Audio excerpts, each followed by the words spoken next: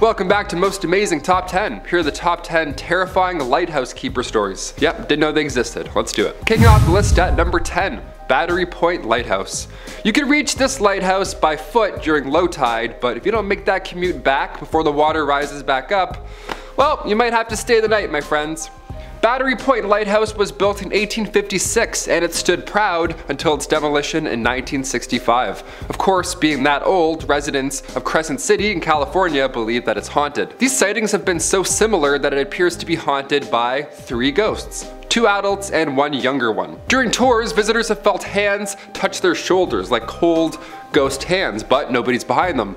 One of the most famous encounters was hearing footsteps, like loud footsteps coming up and down the stairwell behind them. That's more frightening than the ghost hand, if I'm being honest. I don't like when people are behind me going upstairs. Number 9, Pointe Lookout Lighthouse. Built back in 1830, the Pointe Lookout Lighthouse in Maryland is one of the most haunted lighthouses of them all. This is big, this is scary. This one has been talked about for many years. Now, it wasn't decommissioned until 1981, which is pretty recently. It's seen many nights and of course, many more visitors. After its decommission is when the ghost stories really began to rise up, funny enough. Dr. Hans Holzer and a team of experts investigated Pointe Lookout Lighthouse and managed to record 24 different voices during their visit. They had all that gear, they listened to voices. They found 24 voices. Even more haunting, the voices are apparently singing, some are talking, and some of them are cursing. Yeah, cursing, almost as if they're angry. That's not a good sign, we don't want those. One voice was clear enough to make out a sentence. A ghost voice said, "Fire if they get too close to you." So perhaps they were the long lost voices of prisoners at one point. Who knows? Up for interpretation. One voice was believed to be that of Anne Davis. She referred to the staircase as her home in this recording. Of course, there too have been many sightings of one Anne Davis rocking of course, the ghostly apparel. Some sort of a white top. There's an apparition of a woman in white clothing. That's terrifying. Again, the classic white top. All these ghosts have a similar look. Along with the sight of ghosts, the smell of them also fills the air. Dr. Holzer believes this is the smell of all the souls who couldn't leave the lighthouse. That's always a common theme, a foul smell whenever a ghost is near. Number 8, Talacre Lighthouse. This UK lighthouse has been out of service since the 1840s, but visitors would often report feeling sick when they were done visiting. They would feel ill, they would get sick. That's so scary. That's the unique part of this haunted lighthouse. Back in the 1800s, the lighthouse keeper passed away from a fever. So now this ghost is just infecting all with tonsillitis. Not even a bit. Everyone gets tonsillitis when they visit here. I don't know what's going on. This is crazy. One visitor recalls seeing a lighthouse keeper in old-timey clothes, although there's no possible way there could have been anybody inside, you know, seeing as it was locked down a very long time ago. There was one family that visited and 4 out of the 5 members all got sick with, you guessed it, tonsillitis. I mean, could be a ghost, but either way, let's just wash our hands after we visit a dirty lighthouse. Number 7, Owl's Head Lighthouse. Located in Maine, the Owl Head Lighthouse was actually approved by President John Quincy Adams back in the 1820s. There's some wild history behind the lighthouse as well, more than just that. In 1850, a couple was brought back to life after pretty much being frozen. There's also a Maine ghost that haunts the ground now, and it's known as the Little Lady. Yeah, she sounds sweet. Her tricks include making doors rattle and silverware move on its own. And as recent as the 1980s, a new keeper had moved in with his family, and his 2-year-old daughter apparently saw an older, bearded fella. She started talking about fog rolling in, so her family thinks that she may have befriended a ghost. The ghost of a lighthouse keeper. How great is that? The Sixth Sense, but make it a lighthouse. Number 6, Tevennec Lighthouse. This one looks like it's from a Lemony Snicket's book. This is crazy. How can this be real? Right off the coast of Brittany, the Tevennec Lighthouse just sits on a small island. Literally just this massive rock poking out of the water, and then there's this Beetlejuice looking house neatly propped up on the top of it. How is this possible? Who built this? The lighthouse was built back in 1875, but nobody ever approached the island. It was always too rocky and almost always led to the currents smashing boats to pieces. Almost like it was a trap. Yeah, the rumored inhabitant of the island is Anku, aka Death himself. So yeah, we got lighthouse keepers with bronchitis or the embodiment of death. Choose wisely, sailors. Number 5, Choix Lighthouse. When it comes to the number of fatalities, Michigan's Choix Lighthouse is not playing games. Built in 1892, there have since been over a dozen shipwrecks, with the number of deaths being somewhere in the high 500s. That's crazy.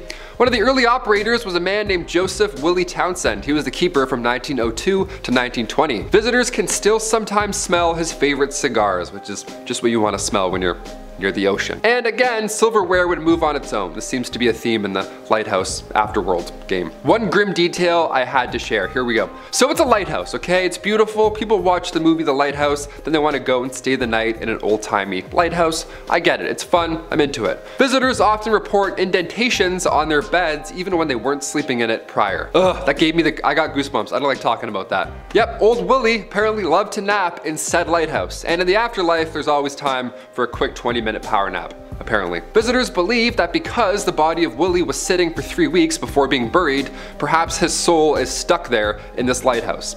Either way, rest up, my dude. Your watch has ended. Take a 5, take a 20, take forever, just chill. Number 4, the New London Ledge Lighthouse. This one is the worst for me. I don't know why, but the isolation here is the scariest part of this entire scheme, operation, this whole thing. The New London Ledge Lighthouse was built on a man-made island. Yeah, this island was made in 1909. How creepy does it look? They just made a block and they called it an island. That's not an island, looks nothing like an island. Yeah, private lunch on your own island, and then it cuts to you eating a bologna sandwich here. You're like, what? That's not what it said in the ad. This was needed back then to help control the traffic in and out of the Connecticut harbor. Now it's home to a ghost named Ernie.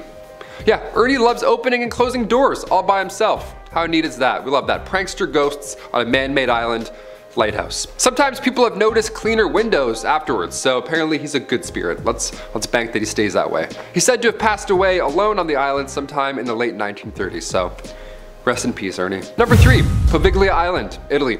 The small island of Poviglia has taken many, many lives. It's got a lot of dark history for this one. When the bubonic plague arrived, like the bubonic plague, in 1348, the island became a quarantine colony. That was its main purpose. So if you had symptoms, any symptom, you were sent to this island to, yeah. It's a sad reality, but we didn't know any better. But then again, in 1630, the Black Death crept in, and once again, the center of this island became a mass graveyard. Really gross stuff. And then in the 1800s, the mentally ill residents were sent to this island as an asylum was then built. So it's like, when they didn't know what to do with anybody, they just sent them to this island. It's horrible. The rumor was that in the 1930s, this crazy doctor, he would try crazy experiments on all these patients, and apparently he went crazy and jumped from the Bell Tower Lighthouse. Now, although the tower doesn't stand anymore, his screams are still heard by locals.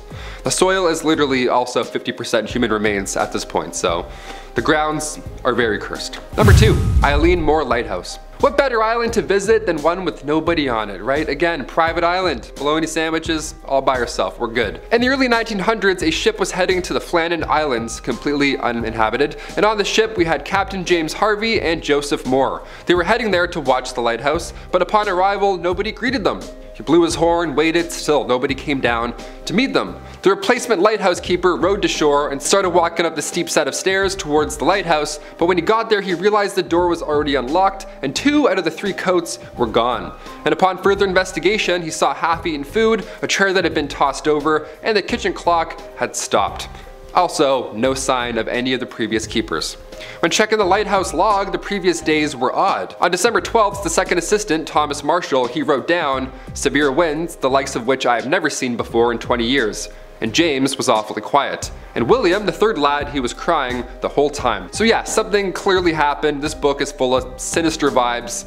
It's like the lighthouse in real life, honestly. That's a big no thanks for me. Never going to Eilean Mor. No thank you. And finally, number 1, Pointe Barques Lighthouse. There are plenty of lighthouses in Michigan, and apparently a lot of them are haunted. Didn't know about that. If you're in Michigan and you like lighthouses, sorry pal, I don't know how to tell you this. The Pointe Barques Lighthouse was built in 1847, and as the legend goes, early to mid 1800s, Peter Shook had been Pointe O's first lighthouse keeper. Now in 1849, Peter sadly drowned while he and a couple of friends were sailing to Point Huron to pick up supplies for the lighthouse, so he left behind 8 kids and his wife Catherine. This is sad stuff. So Catherine then took over Peter's duties, thus becoming Michigan's first ever female lighthouse keeper. Pretty epic. Since then, people have claimed to see said spirit of Catherine walking along the edge of the cliff, dressed also in mourning clothes as she is still heartbroken by the loss of her lover. She's also been spotted in the window of the 2nd floor wearing an apron, along with an apparition being seen, footsteps ascending and descending the tower stairs, and giggling had also been heard many times. Plus cold spots and foul smells. It's almost like ghosts have a specific thing they like to do. It's like, we're just gonna scare you, we're gonna wear old-timey stuff, and we're gonna smell bad. Just so you know that we're scary. Additionally, during some investigations, the rocking chair specifically like to move around, and of course, rock on its own.